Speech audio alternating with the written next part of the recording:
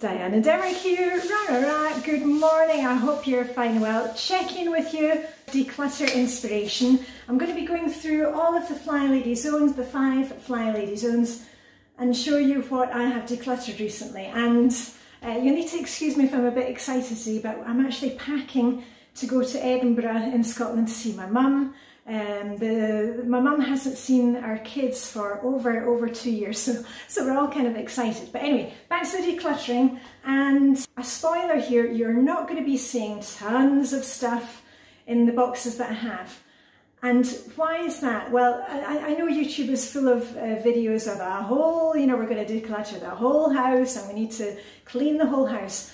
I am proof that if you are consistent with the Flylady system, you don't have to, it doesn't have to be that overwhelming thing ever again. So if you're consistent with your morning routine and your evening routine, you add in the weekly home blessing hour once a week and a bit of decluttering along the way, you're never going to have that overwhelmed feeling again. That horrible feeling in the pit of your stomach, like, oh, everything is overwhelming. We're just taking it easy here, we're being consistent, and we're seeing results. So anyway, get ready to get off your hookies, and I'll show you things in each of the Flylady Zones and a few insights. Starting at the beginning, Flylady Zone 1, which is the entry to the house, the hall and the dining room, and I'm happy with all of those rooms. We use our china, we've got one set of china, our wedding china. And at New Year, it was just hubby and me, but I like to set a nice table and we use our nice china. But I've realised that a couple of the candlesticks that I had for New Year, I don't really like them any longer and they don't fit standard size candles. So these candlesticks are going. And also I've been through the drawers. This is where we keep, serving dishes, wine accessories, anything for entertaining. This for candles. And I should point out here, I don't normally put things in boxes by Flylady Zone. When I see something that we're no longer using, I usually put it in a bag or a box for one of our swap parties. But this was just to show you today the different zones. Also these horses which I had in here, these are now going, because I no longer like to display them.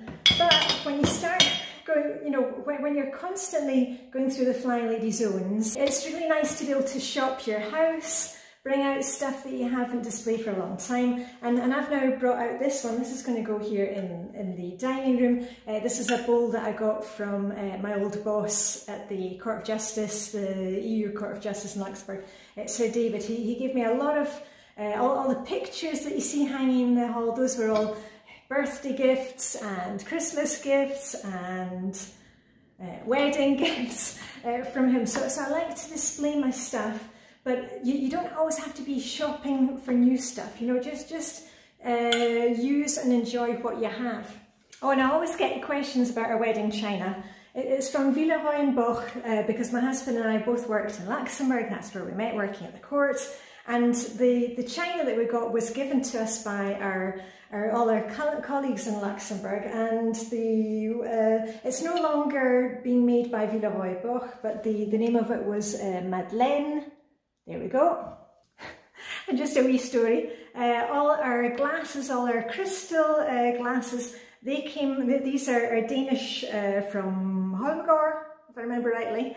These were given us from the Danish side of the family. And my side of the family in Scotland, they gave us our silverware. So there we go. We had a real kind of connection when my hubby and I got married. Flylady Zone 2, the kitchen. I really wasn't expecting to find anything here because when my kids moved out, they've each got their own flat in Copenhagen. We went through all of the drawers and any kind of extras that I had, they took them for their apartments. And we bought the apartments for the kids. The kids are not coming back. Well, that's not the plan anyway. The kids have their apartment for life. But there were a few items in the kitchen, and maybe you want to think about, do you still have some food left over, some Christmas stuff that you had? We're down to the last of the Christmas sweets. These are going in my bag in my Skinny Dip sea swimming bag because my besties and I, we like to have a hot cup of tea. We take our china teacups, here's my china teacups, there we are, in this little box. And we have our tea once we've had our Skinny Dip, and then we have, usually have a little bite to eat, and we love these ones. So that is going into my swimming bag. And we had a few boxes left over, you know, of Christmas biscuits, stuff like that. I've kept one box because they are quite useful if I'm transporting food to, for example, one of our clothes swap parties, or when I meet with the Blue Tits Chill Swimmers group that I'm in. You know, quite often I have food to transport. So I'm keeping one, but all the rest is going in the recycling. So think about that. How many jam jars are you keeping? How many tubs, plastic tubs? How many are you actually going to use? And from my tea towel drawer, you know, when I usually, you know, when we used to travel before the pandemic, when we go on vacation, I buy tea towels. It's a really good clutter-free souvenir instead of bringing some kind of weird ornament back. And these ones, they're now too stained and they've had a lot of use. And that's the thing, I'm not wanting to hold on to them forever. So these tea towels, which you've seen in lots of my YouTube videos and in Instagram posts, these are now going to be turned into rags. I'm going to cut them up and use them as rags. Because you can see they've got you know, tea stains and, you know, whatever. And these ones, where did those? These came from a visit to Vienna in Austria, and that must have been 2019. So they've done a lot of work, and now they're going to become rags, and I use those as cleaning cloths, and then out the door they go. And also, if you've been following me on Instagram or YouTube or on my blog Diane Denmark, you will know that I have been going through pantry items, freezer items, all the whole month of January. And I've just been looking at, you know, what we had stocked up on. We got some extra food for Christmas. So I have, in the month of January, I only bought, you know, the essentials like milk and bread, or, you know, I bake a lot of bread myself. And I've been clearing out what we had because we need to be careful of that kind of overstocking. I know a lot of people like to, you know, stock their pantries, but are you actually using it? You know, we don't want to ending up sitting there for years. Use what you have. Let's have a good clear out. It's a good way to save money as well. So actually, I don't have anything else there, but just something that I've noticed this month, because both kids now are in their own apartments, is that I'm going to redo my drawer where I have my pots and pans down here. I don't know if you can see that down here, because I've noticed with it just being me and hubby, you know, we're empty nesters, that I'm no longer using the big pots so much. Oh, right, here comes a squirrel. Yeah, I'll see if I can get photos of the squirrel. I've been going down to the smaller saucepans, so I'm going to rearrange things. So the ones that I'm using most, the small saucepans and frying pans, they come at the front of the drawer and the other ones at the back, and then I'll see if there's anything to declutter there. So we are downsizing. I'm not getting rid of the bigger ones, because of course the kids are here from time to time, but you know, on a daily basis, this is the size that I'm using now. Flylady Zone 3, which is the bathroom plus one other room. It could be like here in the boiler room. This is where I keep my memorabilia and my badge board and my old Buzzcocks poster. This is also where I do the ironing. Maybe you want to work on a guest bedroom, your office, garden shed. You know, there's always that area that we haven't kind of looked at for a while. Down here, I did a declutter recently of stuff in the basement. And this is camping gear and stuff that I'm handing on to a friend. She's just moved into her new house. So I said to her I would hold on to it for now until she's kind of found her feet. In the bathroom, I didn't find anything, but you know, did you get anything for Christmas? Like nice shower lotion or gel? You know, have you started using them? Have you actually got them out of the boxes? Did you put the boxes into the recycling? All those little things. Yeah, but I've been using my Christmas gifts, and I love having a bubble bath. And if you're tackling an area which really hasn't seen a lot of love in a long time, maybe, you know, like a garage or a basement, set yourself up for success. Set a timer, work for 15 minutes at a time. Remember to take breaks. And it's also really useful, if I can get this out, to have a bag or box ready for, these are old Flylady ones, so you absolutely do not need anything like this, just a bag or a box that you've seen. You'll have one box for put away items, so that once you've done your 15 minutes or your half an hour, you immediately go and put the stuff away in its home. You'll have a bag or box for throw away, which I prefer to call recycling. We recycle as much as possible as we can here in Denmark. And the last one is giveaway. Those are donation items. Maybe you can arrange for a charity to come and pick up your stuff. That's really good motivation.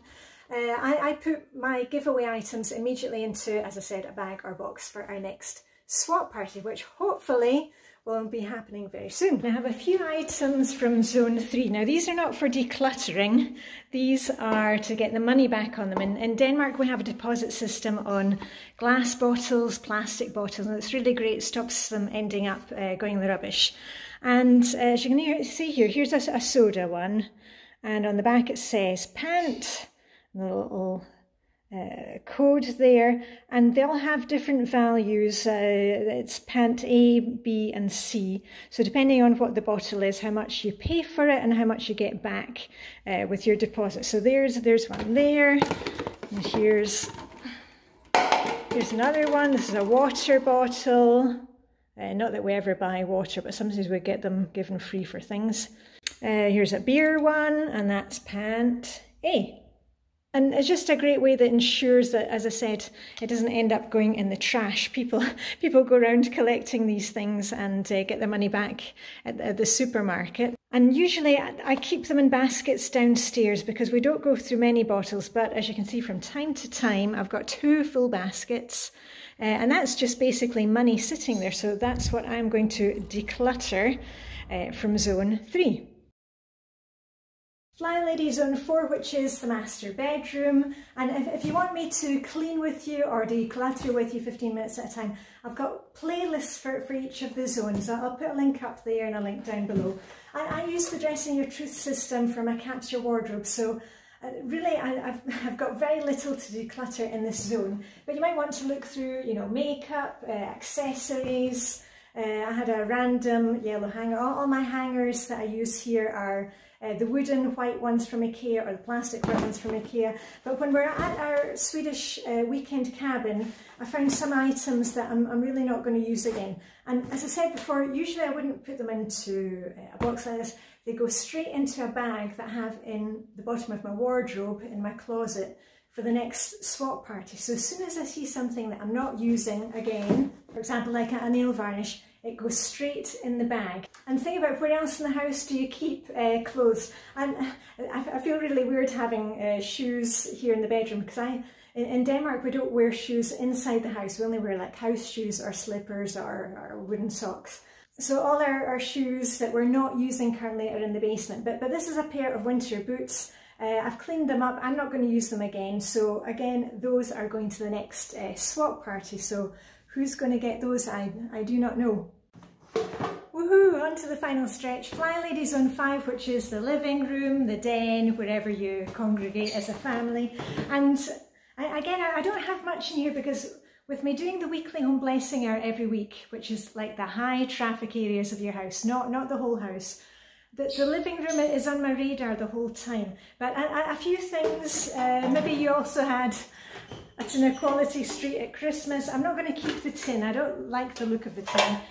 Look in here, we always have these toffees left over. But my daughter likes the toffees, so I'll keep the toffees. She can have the toffees. But the tin is going out. Did you have a favourite? I like all the kind of strawberry ones and the orange creams, all those kind of things. A few books that I've picked up at the book exchanges that we have. And I'm not going to read these ones, and I can easily get, you know, all good English books. I can get them from our local Danish library. And we're hoping to go to Norway at some point, but and again, I can borrow the book from the library when I need it. So those are going back to the book exchange. And one that I got for Christmas, I really loved this one. It was a fantastic book, a really fast read, very different. So I'm going to see if any of my friends wants to read that. And I'm not planning on holding on to it. And I went through what we have in the living room. Again, if you want to see what I have in all my drawers, I've done plenty of decluttering videos, 15 minutes at a time. These candles, I'm not going to use them. I find the blue colour kind of, I don't know, just a bit blah. I prefer my white candles. I don't know how long I've been holding on to these, but they are finally going. And a couple of small candle holders that I had got a clothes swap, or was it? No, Vibeke passed them on to me, and actually I've never used them. So those are going to the clothes swap. And I think that was that. So let me just find my pom-poms. So I hope I gave you a wee bit of inspiration to look around whenever you're in the zone. You know, see what you're using, see what you're not using. If you're not using it, please pass it on to somebody else. And if you want tips on how to stay motivated while you're decluttering, I'm on Instagram basically daily with little reminders. My recent YouTube videos have talked about, you know, adding some Hygge into our day, adding some Hygge into our routines. But anyway, I need to get back to packing, because I'm off to see my mum. Anyway, all I've got left to say is live long and prosper. May the decluttering Hygge be with you, and I shall see you definitely on the other side. Okay, bye for now with a wrap, wrap, wrap.